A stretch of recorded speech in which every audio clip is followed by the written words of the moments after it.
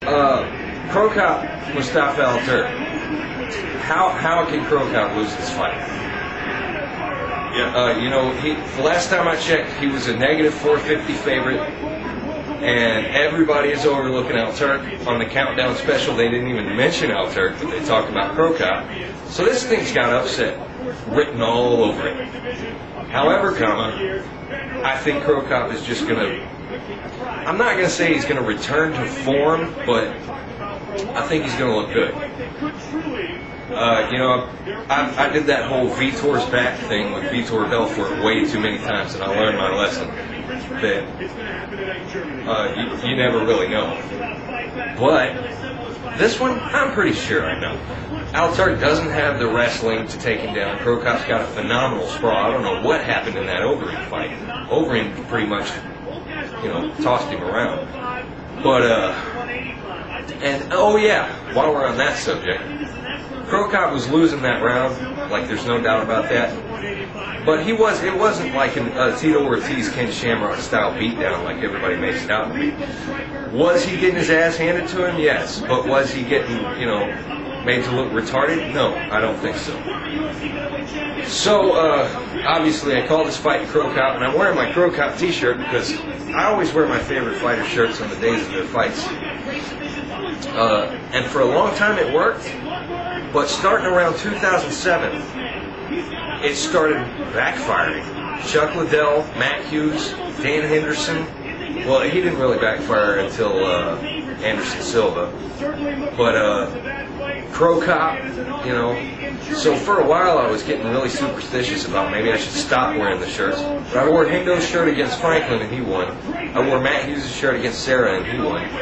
God damn, I'm rambling. I need to hurry up and get to the fucking point, don't I? If you're still watching this, I'll be amazed. Even I probably won't want to still be watching this. CroCop by second round knockout. And I'm being kind by saying second round, because honestly I think it'll probably end in the first. What? Yeah, CroCop, second round knockout. Yeah, he's going to lose this fight. Anybody that comes out to Eminem is going to lose. Wild Boys, baby, that's fucking hardcore entrance music. Fuck Eminem.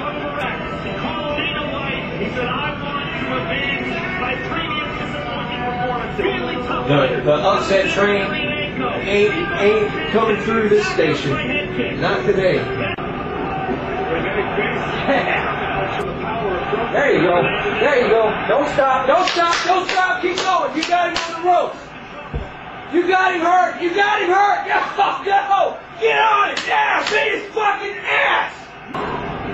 CroCop's gonna let him stand up. Al-Turk's in big trouble. He's got a fight. Look at this. That was a fucking weird finish.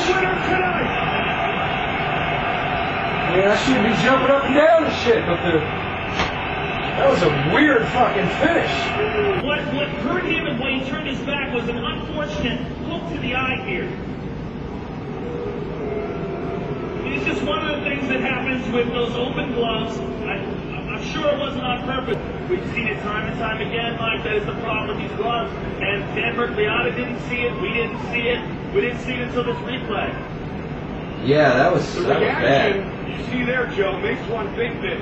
And I'm sure there's a fucking horde of internet dorks waiting to say that CroCop's a dirty fighter and he wouldn't have won the fight if he hadn't have planted his fucking eye and blah, blah, blah, blah, blah. But he was already winning. With the official decision. Mirko CroCop, successful in his return to the octagon. CroCop Al-Turk. Did CroCop look like a wrecking machine? No. But he was gonna win the fight, regardless of the big eye poke that I'm sure everybody's going fucking nuts over on the